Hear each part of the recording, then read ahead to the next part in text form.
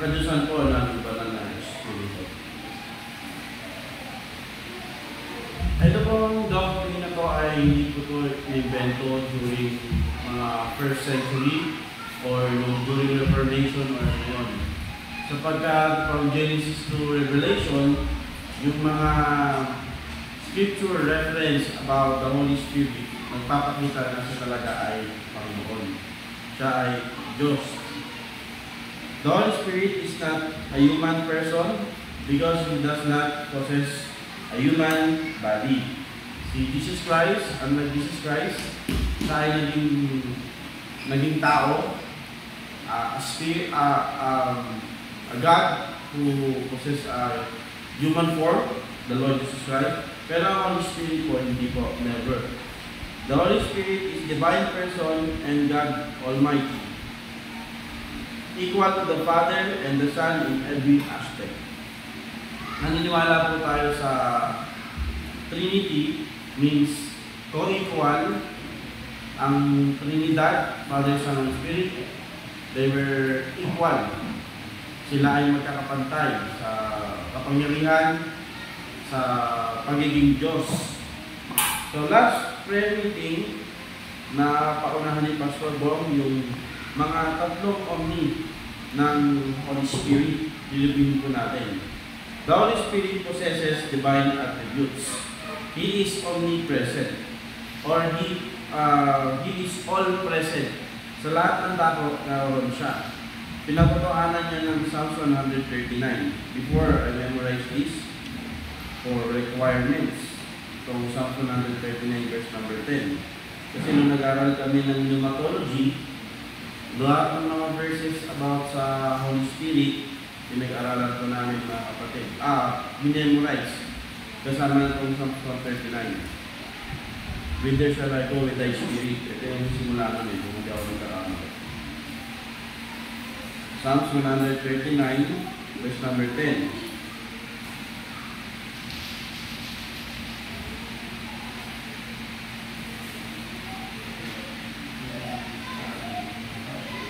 And umpisa natin sa verse number 7. Whither shall I go from thy spirit? Or whither shall I flee from thy presence? Tayo ba ay makakatakas sa presensya ng Panginoon or makakalayo sa ng Espiritu? If I ascend up into heaven, pag napunta ako sa langit, thou art there. If I make my bed in hell, behold, thou art there. Kaya yung question na ang Diyos ba ay nasa impyerno? Again, all places, andun ang Diyos. If I make my bed in hell, thou art there. If I take thy wings of the morning and dwell into the outermost part of the sea, sa kailaliman man ng karagatan, even there shall thy hand lead me, and thy right hand shall hold me. If I surely take darkness shall cover me, even the night be light about me. Yet the darkness hideth not from thee. Tayo, takot tayo sa madilim. Pero sa Diyos, sa Espiritu, hindi po nagtatago sa Kanya ang kadiliman. And the night shineth as the day, and the darkness and the light are both alike to thee. So wala sa Kanya ang kadiliman o ang kaliwanagan pagdating sa Kanyang presence. That's why in verse number 13, for thou hast possessed my reins, thou hast covered me in my mother's womb. I will praise thee, for I am fearfully and wonderfully made, marvelous are thy works, and thy love my soul knoweth right well. Kaya, kahit kasi sinagpupunan pa lang tayo ng ating nanay, o hindi pa tayo pinapanganak, alam na ng Diyos, or wala pong bagay na hindi kinabibilangan, or kung nasa naroon ang Holy Spirit. Next is, He is omniscient. Ibig sabihin, alam niya lahat ng bagay. 1 Corinthians chapter 2. Ito, memorize ko dito dati. For requirements. 1 Corinthians chapter 2, verse number 10. In the deep things of God. Verse number 10 to 11. But God hath revealed them unto us by His Spirit. Pero pag binalikan natin yung verse number 9 muna. But as it is written, I have not seen, nor ear heard. Sabi sa Old Testament, nasusulat daw na hindi pa nakikita ng mata, hindi pa narinig ng tenga, neither have entered into the heart of man, or pumasok sa puso ng tao, the things which God has prepared for them that love Him. Yung mga bagay na inihanda ng Diyos sa mga nagmamahal sa Kanya. But, pagdating ng verse number 10, but God hath revealed them. Ngunit, ipinakita sa atin ng Diyos, hindi na yun concealed. Pag sinabi natin concealed, parang isang box na nakalak, concealed ang tawag doon. Sa Old Testament, concealed yun. Kahit mahal nila ang Diyos, hindi pa nila alam kung ano yung mga bagay na itinipel sa kanila ng Diyos. But, God hath revealed them unto us by what? By His Spirit. Because of the Holy Spirit, yung mga bagay na inihahanda ng Diyos para sa atin, ipinapakita nila. For the Spirit searcheth all things, yet the deep things of God. For what man knoweth the things of a man, save the spirit of man which is in him? Even so the things of God knoweth no man, but the Spirit of God. So, the Holy Spirit searcheth all things. Alam niya, ibig sabihin, hindi searcheth, hindi ibig sabihin na kailangan niya pa mag-research, no? Para malaman niya, no? Pinatunayan ng John chapter 14 verse 26. So sa atin na nasa New Testament era na tayo or grace period, pinakita na ng Diyos, first Peter pa lang, na meron daw tayong mga mana sa langit na hindi masisira. Dito sa lupa, masisira yung mga mana natin. Ano pa, meron mansyon tayo sa langit. Meron mga bagay na specifically, reveal ng Holy Spirit sa pamamagitan ng mga human writer, yung mga bagay na inadyanan sa atin pag tayo ay nasa langit. Pero hindi lahat. Mga ilan-ilan lang. John chapter 14, anong sabi ni Jesus? Yung mga last verses. Verse 26. But the Comforter, which is the Holy Ghost, whom the Father will send in my name. Bakit tinawag na Comforter? Yung Holy Spirit. Pag sinabi natin kasi Comforter, nagko-comfort. Diba yung comforter tawag natin sa pahigaan, yung pangkumot, yung makapal, kasi panglaban sa lamig, naka-comfort tayo. Nung time na to, si Jesus Christ, papaalis na. Iniwan niya na yung mga disipulo, yung mga apostol. Ngayon, kung yung leader mo aalis na nagturo sa'yo, pagkawan niya na, ang pastor, di ba, nawala. Nag-iglib yung mga kapatiran. Dito din, si Jesus Christ, makawala na siya, nag-iglib sila. Nag-trouble sila. Kaya ang sabi ni Jesus Christ, but the Comforter, yung magpa-comfort sa kanila, which is the Holy Ghost, yung Banal na Espiritu. Anong gagawin niya? He shall teach you all things. Ituturo niya sa atin lahat ng bagay. And bring all things to your remembrance whatsoever I have said unto you. At ipapaalala niya yung mga bagay na mga sinabi sa atin ng Panginoon. So, ano gagawin ng Banal na Espiritu? Ituturo niya, ipapaalala niya. Kaya walang ituturo ang Banal na Espiritu na laban sa sinabi ni Jesus Christ.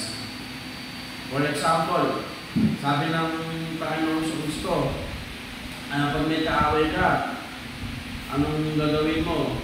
Pag sinampal ka sa kaliwa, iharap mo pa yung kanan. Si Jesus Christ ay sabi nun hindi yung gawa-gawa ng mga ni Confucius. Kapag nagutom yung kaaway mo, bigyan mo ng tinapay. Pag naupaw, bigyan mo ng tubig. Ngayon, ayun ang sinabi ni Jesus Christ. Pag dumating sa atin, nagkaroon tayo ng kaaway, hindi mo pwedeng sabihin na, hindi, sabi ng Holy Spirit ko, siyang batiin. Nagets natin? Never mag-contradict yung sinabi ni Jesus Christ, saka yung ipapaalala sa atin ng Holy Spirit. Kasi kung ano lang yung sinabi ng Panginoon sa Kristo, yun yung ipapaalala ng Holy Spirit. Naintindihan natin. Kaya hindi totoo yung puro kayo Jesus, puro kayo sa mga sinabi ni Jesus. Dapat kung ano yung sinabi ng Holy Spirit, yun kasi yung trending ngayon sa mga Spirit-filled church na hindi nila center sa Kristo, ang center nila yung Holy Spirit. Kung paano mangungusap yung Holy Spirit sa'yo. Tandaan natin, tuturo ng Holy Spirit at ipapaalala niya kung ano yung mga ideology ni Jesus Christ. Ang mahirap sa ganon, kinausap ko ng Holy Spirit, ito yung sinabi ng Holy Spirit sa'yo, tapos yung sa kapatid, kinausap din ng Holy Spirit, ito yung sinabi sa kanya. Nagko-contradict, diba? So, ano Holy Spirit tama doon? Okay? Kaya hindi tayo naniniwala sa mga sinasabi ng mga church na kinausap sila ng Holy Spirit without reference sa Bible na nagko-contradict sa sinasabi ng salita ng Diyos. Ang banal na Espiritu, isa pa, John chapter 16, verse number 12 to 13. I have yet many things to say unto you, but you cannot bear them now. Di ba yung bata? Sabi ni Jesus Christ, marami pa akong mga bagay sabihin sa inyo, pero hindi nyo pa kaya. Ikaw ba, uutusan mo ba yung anak mo 5 years old magbalat ng mangga gamit ng kutsilo? Hindi. Kahit gusto nyo naman, sasabihin natin, anak, marami pa akong gustong ituro sa'yo, pero ngayon hindi mo pa kaya. Ganun din sinabi ni Jesus Christ, marami pa akong bagay na sasabihin sa inyo, pero ngayon hindi mo pa ma-absorb. Howbeit, but when He, the Holy Spirit, the Spirit of truth, kapag dumating na ang Espiritu ng katotohanan, ang sabi, He will guide you in all truth. Tayo ay kanyang igagay. Tayo ay kanyang, ano ba sa Tagalog yung ibigay? Gagabayan. Saan? Sa lahat ng katotohanan. Tandaan natin yun na ang Holy Spirit, igagay na tayo sa lahat ng katotohanan. Kaya mga kapatid, yung sinasabi ng iba na Spirit-filled sila or ang emphasize nila sa kanilang simbahan ay Holy Spirit. Ang katotohanan para sa nila, yung hindi naman, yung mayroon silang confusion na binubuo sa kanilang samahan. Ano yun? Yung pagsasalita ng mga kung ano-ano mga bagay na hindi naman natin naiintindihan. Di ba pag pumunta sa ibang church, ang tawag nila doon, speaking in tongues. Bla bla bla bla bla bla bla. Nagkaroon ako dun sa may kahapon na nanonood ako sa YouTube. Yung meron doon black American siguro. O black American na sumali sa American Got Talent. Parang ano yan. So, sabi niya, ang pinagkaiba ng white church saka sa black church. Ang galing niya nga kasi yung John 16, share niya dun sa American Got Talent. Tama, American Got Talent. With hindi nalalaman ng mga tao na nasishira na sila ng verse. Sa white church daw kasi, pag John 16, for God so loved the world. Ganun lang, may piano ba? That He gave His only begotten Son. Simple daw yung words. Pero pagdating daw sa mga black church, ano kasi sila, medyo expressive. Kaya, sabi, for God so loved the world, oh yeah, God loves you.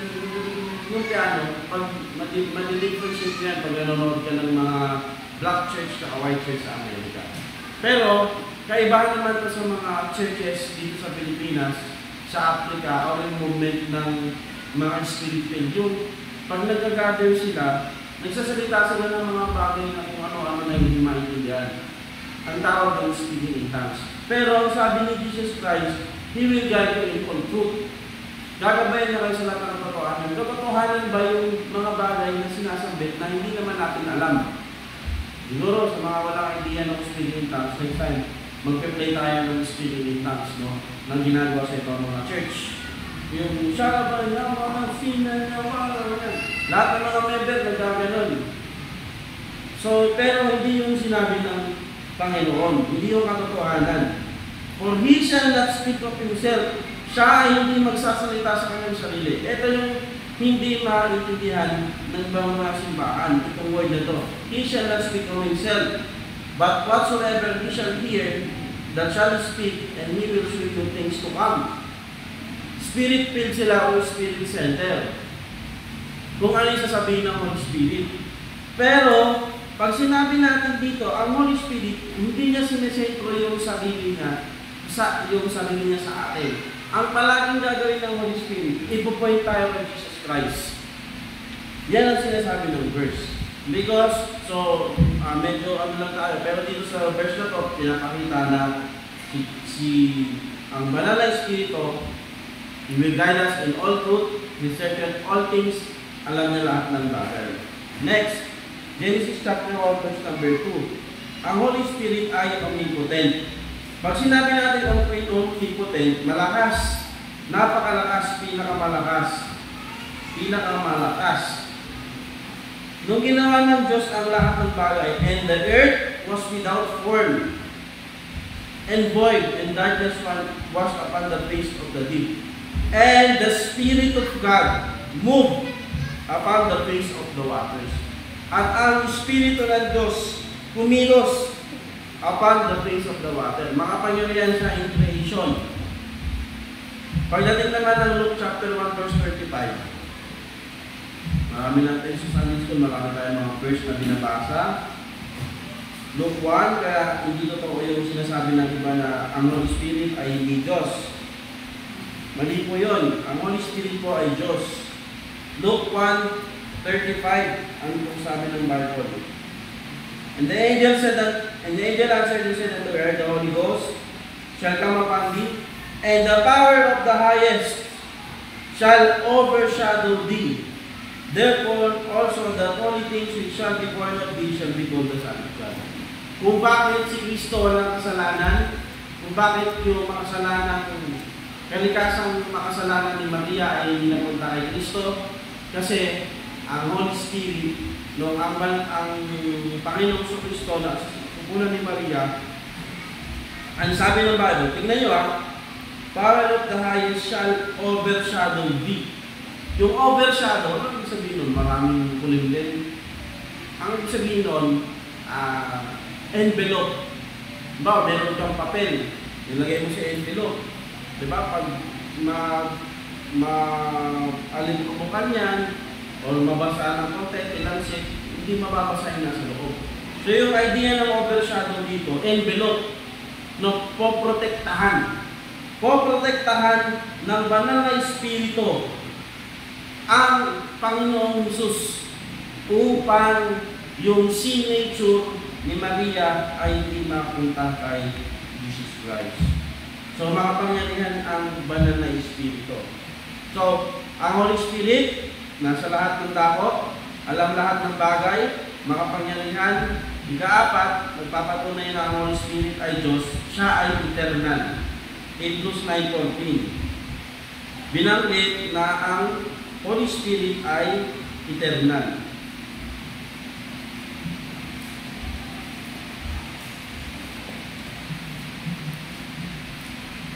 Hebrews 9:14. Ano sabi po? How much more shall the blood of Christ, who through the eternal Spirit offered himself without spot to God, purge your conscience from the dead works to serve the living God. So, capital letter S, ang tinutukoy dito yung banal na Espiritu. So, nagpapatunay na bago pa mangyari ang lahat, andun na ang Ama, Anak, at Espiritu. Pag sinabi mong eternal, walang simula, walang katapusan. Ang God the Father, walang simula, walang katapusan. Si Jesus Christ, God the Son, walang simula, walang katapusan. Ganon din ba ang Spirit? Yes. Yung sabi ng Hebrews 9:14, eternal, walang simula, walang katapusan. So medyo napahaba tayo doon, sapagkat maraming mga grupo na nagtuturo na ang Holy Spirit ay hindi Diyos. Ang Holy Spirit ay parang kapangyarihan lang ng Ama at ng Anak. Hindi po. Ang Holy Spirit po ay Diyos. Tinuro yan ni Jesus Christ, tinuro ng Bible, ng mga unang mananampalataya, hanggang napasa-pasa sa atin. Bakit yung, ano ba yung mga groups, hindi na natin babangkin yung pangalan nila. Siguro yung pangalan na ng programa nila, di ba? Yung lalaking laging tinatanong, na scripted naman yung mga tanong. So hindi naniniwala na Diyos yung Holy Spirit. Yung mga nagsisimba, na wala namang Bible pag nagsimba, malalaki yung kanilang mga kapilya, hindi din yung nagtuturo na Diyos ang Holy Spirit. Sino pa?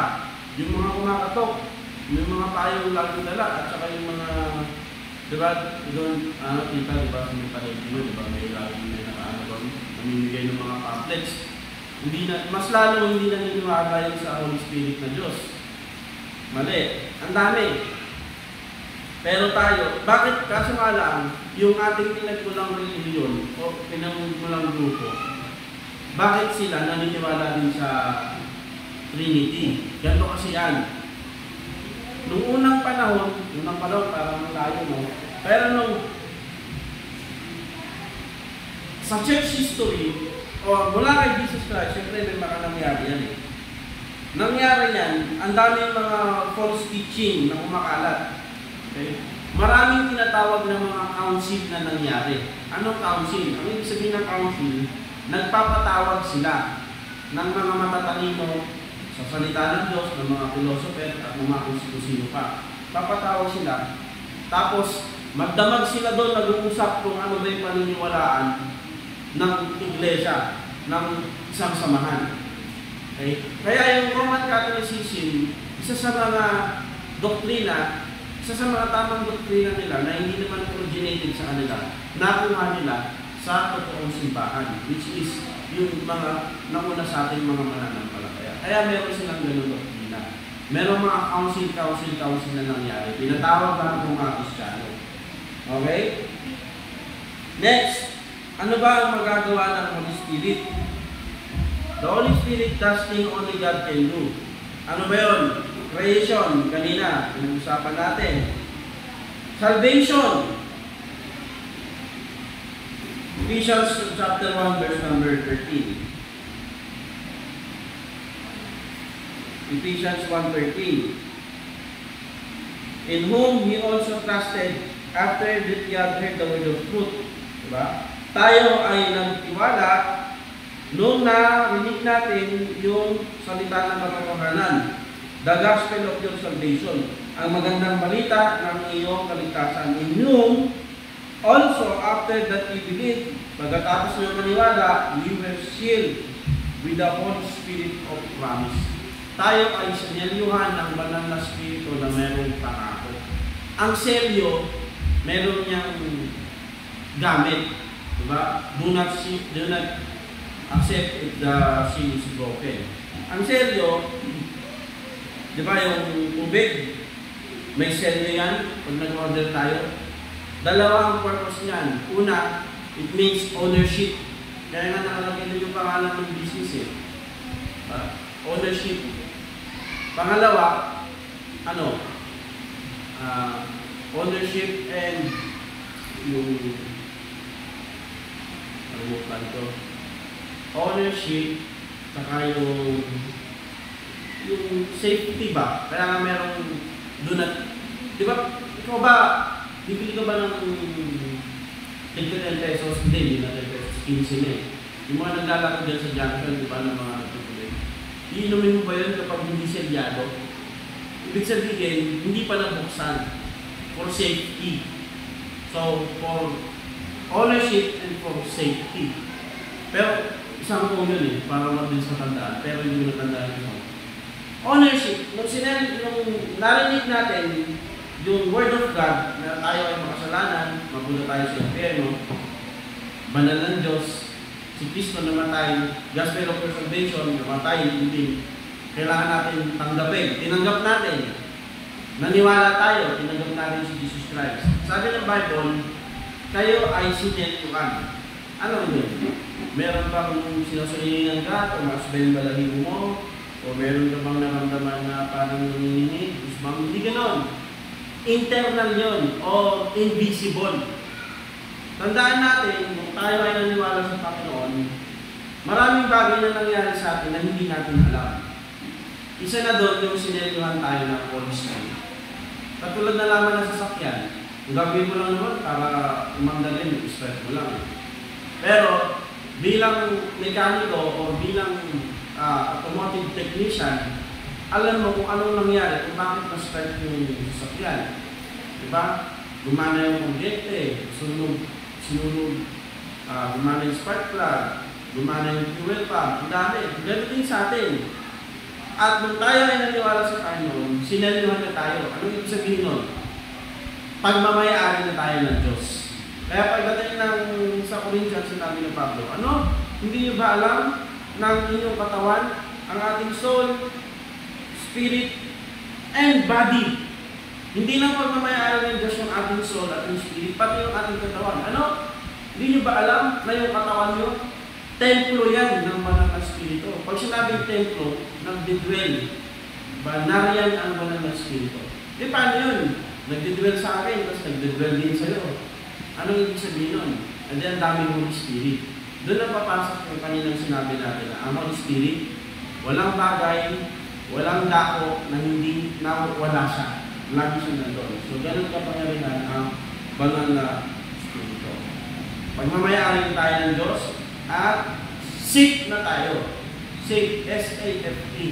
Na kapag tayo ay namatay, hindi matutulog tayo sa libingan o yung kaluluwa natin ay mapupunta sa impyerno, diretso na po tayo sa langit.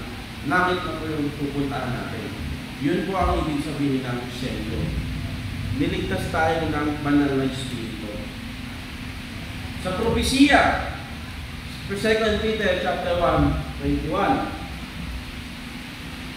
Basahin natin lahat. Sabi ko pag yung mga gagawin ng oras, screenshot ka natin. 2 Peter chapter 1. Ano sabi? Verse 21. Ready, read. For the prophecy came not in all time by the will of man, but holy men of God spake as they were moved by the Holy Ghost. Himay-himay natin.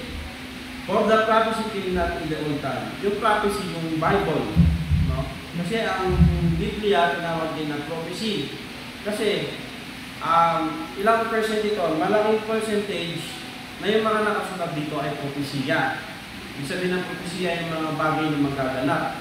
Hindi daw ito dumating sa atin no old time. Or when we say old time,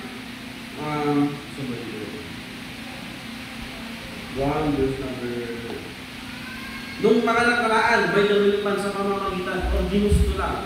Hindi katulad ng mga sacred writings ng ibang mga groups. Halimbawa, yung sulat ng yung Confucianism. Yung kanilang paniniwalaan, mga sulat ni Confucius, di ba? Sa mga Chinese proverbs, at Book of Mormon, sulat ng ni Joseph Smith, yung sa Seventh-day Adventist, nakalimutan ko yung si Ellen G. White, marami siyang sinulat, sulat lang din yung Ellen G. White. Pero yung Bible, hindi lang ito sulat ng mga tao. Yung mismong Biblia, sinasabi niya sa sarili niya na hindi kagustuhan ng tao yung pagsusulat ng salita ng Diyos. But holy men, sino ginamit? Holy. Mga separated or mga ininiwalay. For what purpose? To write the Word of God. Holy men of God spake as they were moved. Sila ay nagsalita, isinulat by the Holy Ghost. As they were moved by the Holy Ghost. Sila ay ikinilos. Hindi lang itinulak. Di ba pag sinabi mo itinulak, parang tinulak ka. Wala namang ang sabi, uy, tulak mo ko nang hindi ko alam. Lahat ng tinutulak, hindi nila alam. Hindi tinulak ito. Move, ikinilos. Ang ibig sabihin niyan, yung salita ng Diyos, nung sinulat ng mga tao na ginamit ng Diyos para isulat ng kanyang salita. Hindi ito yung parang bigla silang sinabihan, wala na silang kanilang mga puwang, tapos biglang gumagalaw lang na yung kamay nila. Hindi ganon. Ibig sabihin, andun pa rin yung kanilang pag-iisip, andun pa rin yung kanilang pagpili, andun pa rin yung kanilang muwang. Yun yung ginamit ng Diyos para isulat na ang Holy Spirit, ginamit yun para isulat yung kanyang salita. Pag may pagkakataon na yung manunulat ay gagamit ng hindi tamang salita, ang gagawin ng banal na Espiritu, hindi yun ang kanyang gagamitin. Okay, ang tawag doon ay verbal, ibig sabihin, plenary inspiration of the Scripture. So, sino ang sumulat? Ang banal na Espiritu. Ang banal na Espiritu ay letter D, giving life, nagbibigay ng buhay. John chapter 6, verse number 33. 6:33. For the bread of God, which is cometh down from heaven, is giving life unto the world. John 6:63, sorry. It is the Spirit that quickeneth, the flesh profiteth nothing. The word that I speak unto you, they are spirit, and they are life. Ang Espiritu ang nagbubuhay. Yung banal na, di ba tayo, meron tayong Espiritu? Body, soul, and spirit. Ang banal na Espiritu, anong binubuhay ng Holy Spirit kapag tayo ay naniwala? Hindi binubuhay ng Holy Spirit yung katawan kasi buhay tayo physically. Hindi din binubuhay ng Holy Spirit yung soul kasi buhay nga tayo eh. Ang bubuhay ko lang yung patay. Ang patay sa atin yung Espiritu. Kaya yung mga taong hindi pa naniniwala kay Jesus Christ, mga dual being lang sila. Soul, spirit, soul, body, meron silang spirit pero bubuhay. Kapag naniwala tayo kay Jesus Christ, nanggap tayo sa bilang Diyos rin tagapagligtas, naniwala tayo sa gospel, yung Holy Spirit, yung Espiritu na patay, yun yung kanyang bubuhayin. Diba? Quickenet. Pag sinabi mo quickenet, parang lighter niya na, ganun, binigyan ng buhay. Patay, nagkaroon ng buhay. Parang Bluetooth na patay, tinurn on mo. Yun yung nata-turn on. Yun yung nabubuhay. Kaya tayo, nung naligtas tayo, makikinig na maigi, nagsimula kang makonsensya kapag ikaw ay nagmumura. Ikaw ba pag nagmumura ka, nakonsensya ka? Pag hindi, baka hindi ka ligtas. Pag ikaw may ginawa kang bagay na alam mo, kapag bago mo gawin, at parang meron tumutulak sa'yo, hindi mo naririnig sa teka, hindi deep inside of you, may nagsasabi sa'yo, huwag mong gawin. Pag may ganun kang naririnig, napipil, o nakukonvict ka, nalalagay sa isip mo yung mga ganun pagkakataon, gawa yun ng Holy Spirit. Bakit? Kasi yung Espiritu, yun yung windows. Di ba yung ating body? Ito yung windows. Kung bakit tayo nagugutom? Kasi meron tayong katawan. Kung bakit tayo nasasaktan physically? Kasi meron tayong katawan. Windows to the world yan. Kung meron tayong appetite, sense of touch, sense of smell, sense of sight, sense of hear. Kung bakit meron na kasi buhay to, yan yung windows sa mundo ito. Bakit naman meron naman mga abstract things?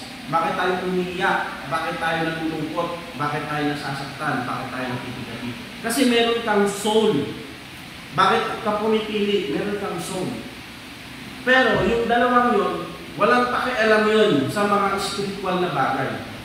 Nung ang Espiritu na patay, yan yung windows. Diba? Ito ang katawan natin, windows of the world. Ang Holy Spirit, windows yan sa mga spiritual na bagay. Kung bakit yung mga hindi ligtas, yung mga kapitbahay natin, yung mga tao sa paligid, wala silang pakialam sa pagsisimba. Kasi patay na yung Espiritu nila. Naintindihan natin? Say amen. Yan. Once na naniwala ka, binuhay ng Holy Spirit yung Espiritu mo, magkakaroon ka ng sa sarili mo, parang bakit gusto mo makinig ng Bible? Bakit gusto mong mag-church? Magkakaroon ka na ngayon ng initiative na magsimba. Magkakaroon ka ngayon ng initiative na mag-pray. Pag nagkakamali ka, nakakonsensya ka. Kasi yung espiritu mo, nabintana sa mga spiritual na bagay, nabuhay na siya. Buhay na siya. Kasi binuhay siya ng Holy Spirit. Kaya nga mga kapatid, yung mga iniimbitahan natin mag-church, ang iniimbitahan lang mag-church, yung hindi pa buhay ng Espiritu. Kasi yung buhay na ang mga Espiritu, hindi niyan dapat iniimbitahan mag-church. Amen? Kapag ligtas na yan, hindi niyan dapat iniimbitahan mag-church. Kaya nakakahiya, baptize ka ng simbahan, iniimbitahan ka pang mag-church, baka hindi ka talaga born again. Baka hindi ka talaga spiritually weakened. Baka hindi ka talaga ligtas. Kaya nga kung ikaw ay pamilya na, kung ikaw ay kasama sa pamilya ng Diyos, kasama ka na. Ang pamilya, hindi iniimbitahan. Pinapaalalahanan, pero hindi iniimbitahan. Halimbawa, may birthday kayo, di ba? Sa pamilya mo, Sister Tanika. Sila ba, bibigyan ka pa nila ng invitation card? Kayo ba nung kinasal yung mga anak mo, mga kapatid mo, o kung sino, binigyan ka pa ng invitation card? Hindi na, di ba? Kung kamisal ka ng invitation card, binigyan ko pa ng invitation card yung mga kapatid mo. Hindi. Kasi ang pamilya, hindi iniimbitahan. Pinapaalalahanan, pero hindi iniimbitahan. Kaya pag mayroong gawain sa simbahan, at alam mo, pamilya ka dito, tapos hindi ka naimbitahan, huwag kang magtatampo. Amen? Kasi matatampuin tayo minsan eh. Eh, pamilya na naman. Kasama ka naman dito sa church. Pero mag-fellowship ko na sa hindi ako tinibitahan. Hindi ka nagbabasa ng chat. Scroll up pag may time. Or hindi ka nakikinig pag may announcement. Eh, paano mo marinig may announcement? Pagkatapos, Lord, pagpalain mo yung opening edition ng Amen. Pagkabigay mo, uwi ka na. Kapatid, ang service hindi natatapos pag natapos ka na magbigay. Natatapos pag sinabi na ng MC, mga kapatid, tapos na po ang ating pananambahan. Magkamayan po tayo, magpatayan tayo sa bawat isa. Doon ka na pwede makipag-usap doon. Eh, ano nangyayari sa atin? Hindi pa tapos yung kantahan, lalabas na yung mga lalaki doon. Kamusta yung motor mo? Mali yun, kapatid. Mali yun. Amen? O mamaya, pagkas ng service ha, tatapusin nyo muna yung MC magsabi ng o tapos na po ang ating pananambahan, pwede na kayo magpintuan sa labas. Pwede na yun. Ang tayo na. Next. Author of new birth. Ganon din yun. Ang Holy Spirit siya ang may akda ng ating bagong buhay. Next, convincing men. Nasabi ko na rin ito kanina. Kinoconvict niya tayo. Ang unbeliever, kinoconvict din ng Holy Spirit na maniwala sa gospel. Hindi ko-convict ng Holy Spirit yung isang tao na hindi ligtas patungkol sa mga kung ano-ano mga bagay. Ang palaging conviction ng Holy Spirit sa tao hindi paligtas, maniwala kay Kristo. Maniwala kay Kristo, maniwala kay Kristo. Pero tayo mga ligtas na, i-convict tayo ng Holy Spirit sa lahat ng mga bagay. Meron kasi tayong tinatawag na intentional sin saka unintentional sin. Intentional sin, pinlano mo talaga. Talagang, yari ko, sisiraan ko kung mamaya sa list. Gagawa ko ng dating account. Magko-comment ako mamaya sa kanila. Yari ko sa akin. Nagkasala ka na, iniisip mo pala yung kasalanan. Kasalanan na yun. Okay? Ginawa mo yung kasalanan, yun yung resulta ng kasalanan. May mga unintentional sin naman. Okay? Halimbawa, birthday mo. Tapos hindi ka nabati sa church ng birthday mo. Hindi ka lang ni pastor or mag-MC. Nagtampo ka ngayon. Mga kapatid, pag kayo hindi nababati dahil birthday mo, huwag kayo magtatampo. Mas okay nga yun, di ba? Hindi ka maghahanda ng suman, 20 years, di ba? Mas okay. Ang tawag doon, unintentional. Hindi naman sinasadya. Sa mga intentional sin, kinukumbit tayo ng Holy Spirit. Sa mga unintentional sin, kinukumbit din tayo. Ano yun? Kapag naalala mo na, hindi ka lang ako nagbayad sa gift. Kasalanan yun. Ang hindi pagbabayad sa gift, dahil nakalimutan mo, kasalanan ba yun? Oo. Bakit? Responsable ka. Sumakay ka ng jeep, magbayad ka. Pagiging responsable yun. Hindi, sabit lang eh. Sumakay ka pa din. Depende lang, sir, sabit lang, dyan lang ako. Okay lang yun. Dati, nung nag-conductor ako, binayaran yung bayad pa nun, 8. Conductor ako. Binungan na ng tropical. May nagbayad, 5 piso eh. Bakit? Kasi dyan lang naman daw siya. Sabi niya sa conductor, sana ating naglakad ka na lang, dyan lang naman pala eh. So, pagiging irresponsible yun. Meron naman tayo tinatawag na omissional sin, saka commissional sin. Commission, kinomission ng Diyos, inutos ng Diyos. Hindi mo ginawa.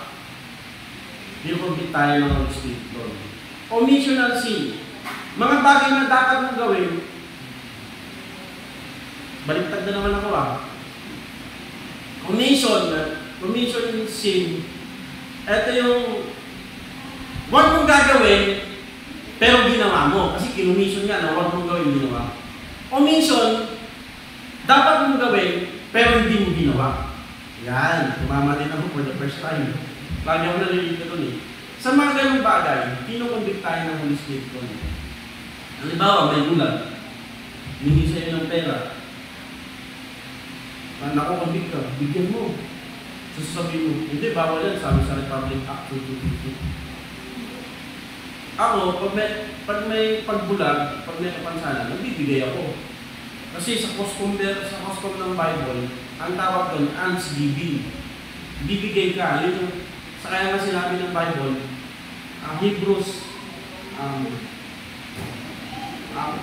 to communicate to others, forget not. Diba, yung maging mapagbigay ka sa iba, huwag yung kakalimutan. Sinabi mo, ibigyan mo ng trust. Hindi mo ginawa. Kukundi ka ng Holy Spirit doon. Ano pa? Inspiration of the Scripture. Yun din yung napag-usapan natin kanina. Next, ano na ang oras natin? Oras natin ay, ito, mag 5 minutes pa tayo. The Holy Spirit is called God. Tinawag siyang Diyos. Yung sa divine formula, yung baptismal formula, buksan natin Matthew 28, verse number 19. Mag-aaral naman tayo ng singular at plural. Pero ang sinabi dito ng Bible, hindi plural. Ang sabi dito, go ye therefore and teach all nations, baptizing them in the name of the Father, and of the Son, and of the Holy Ghost. So, kasama siya, no? Sa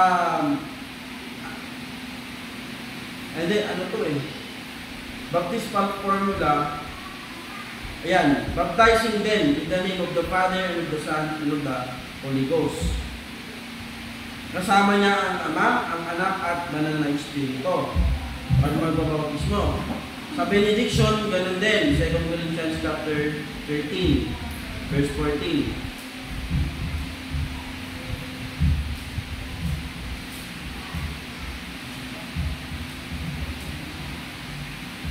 And the grace of our Lord Jesus Christ and the love of God, so Son, and the love of God, the Father, and the communion of the Holy Ghost, the Holy Spirit, be with you all. Amen.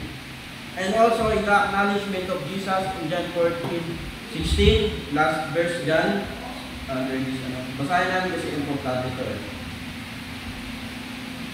And I will pray the Father, He shall give you another comforter, that He may abide with you forever. Ang Holy Spirit then, the Holy Spirit is called God. Number 4, the Holy Spirit is equal with the Father and the Son. Tandaan natin, naniniwala tayo sa co-equal ang Trinity. In baptismal experience of Jesus Christ, nung binautismo si Kristo, ano nangyari? Diba? Nagsalita yung Ama, bumabaya ang Holy Spirit in the form of a dove.